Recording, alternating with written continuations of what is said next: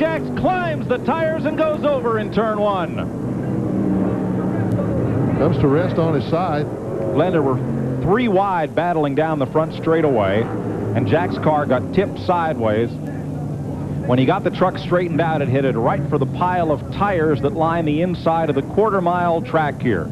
It climbed the tires, did a Bigfoot-style jump 30 feet in the air and came down and rolled up onto its side. When the Las Vegas Speedway, Imperial Palace, and Dorman Fastener's truck. I wonder if that'll get him 10 grand from the Edge radio station in Las Vegas. If that doesn't, I don't know what he can do that will. When he hit that tire, that protective tire there, it acted as a catapult and shot him right up over the bigger tire on the other side of it, flipped him right over. What a sky shot. When our cameras got to it, here's what they saw.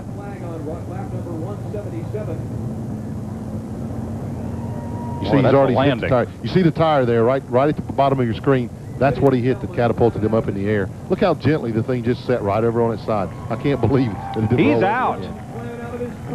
He's climbed out of the truck. That's what that cheer is all about. There's Wayne Jacks.